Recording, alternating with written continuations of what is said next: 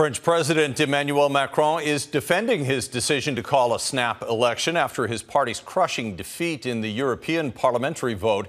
In his first public address since the surprise move, he said he couldn't ignore France's new political reality.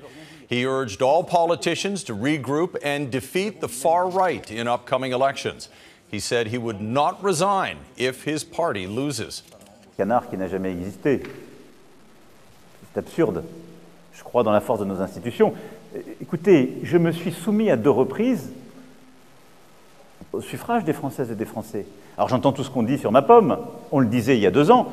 Il se trouve que je suis à des élections qui m'ont tout de même choisi, donc ça ne doit pas être si terrible que certains le décrivent. And France is suspending controversial voting reforms in New Caledonia.